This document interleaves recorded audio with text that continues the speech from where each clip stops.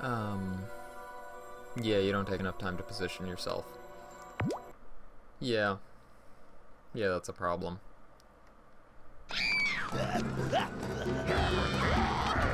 Actually, you know what? I think,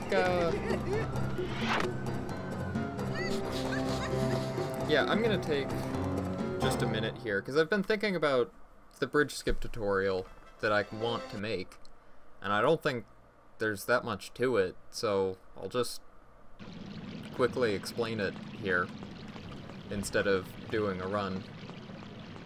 I think it'll just take a couple of minutes.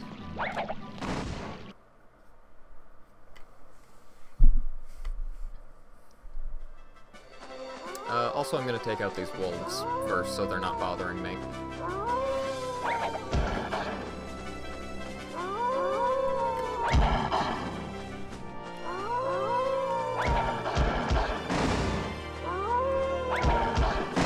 Okay. So, guess I'll turn my keyboard around real quick so I have access to my save states. So you guys know basically, you know, what you're supposed to do. For the sake of this being a tutorial for the future, I'll explain. You want to be on the left end of this wall. But the left end of this wall is really weird. You'll see I just jumped off of it, and I'm theoretically in the same position, like the same horizontal position, but I'm off the wall. It's a weird wall. Yeah. So you want to get onto the wall, basically on the left side, though. You want to walk forward until you auto-jump. Now you'll notice, I auto-jumped, and then I landed back on the wall. That's another weird property of this wall that I don't totally understand. You can also... Now I'm off it again. You can also auto-jump and land off the wall, it doesn't really matter. If you do that, you can just hop back on. I think I'm too far to the left, and that's why I keep falling off. Anyway, so for bridge skip to work, you want to be right on the edge of the wall here, like right on the front end. The way I do it is I'm holding jump. I don't know. Here, hold on, actually. Let me pull up OBS so I can see my camera in real time. You want to be holding jump, and also holding triangle. Sometimes I do that by just having my thumb across, you know, the buttons there. Sometimes I do it by holding jump with my thumb and triangle with my index finger. So I'm holding X and triangle right now, and then I just walk forward. And I get a high jump automatically, and I glide over the bridge. And that's all I do. That's it.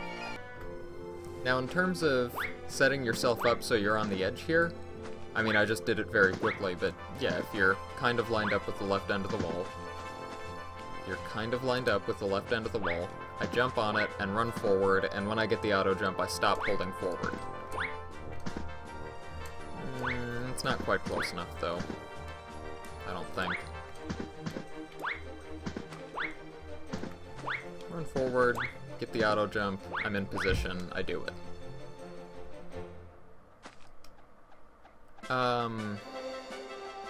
When you say A, do you mean jump?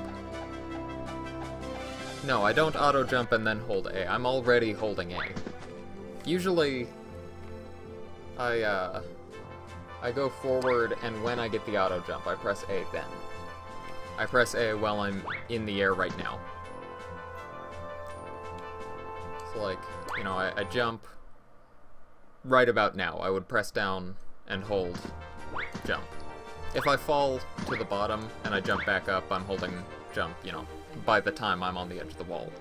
And then I start pressing triangle to glide before I jump, before I do, you know, the jump across, although I'm not forward enough right now.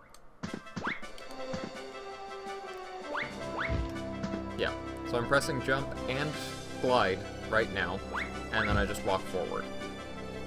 And when you're in the air and you're holding glide, or I guess I should say when you do a jump and you're holding glide, you automatically glide at your peak. So like, if I'm holding triangle right now, I am holding it right now, and I jump, I automatically glide.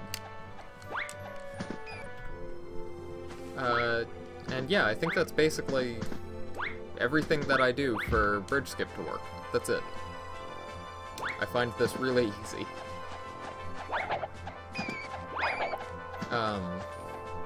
But then, yeah, the biggest problems I have are being too far that was too far forward, and I died. Being too far to the right when I try to set myself up, because, you know, you can't move over and save it, really. Yeah, I think that's everything I wanted to say, so if you guys have any other questions, feel free to ask them, but I will clip this part of the stream later and throw it up on YouTube or something for future preservation.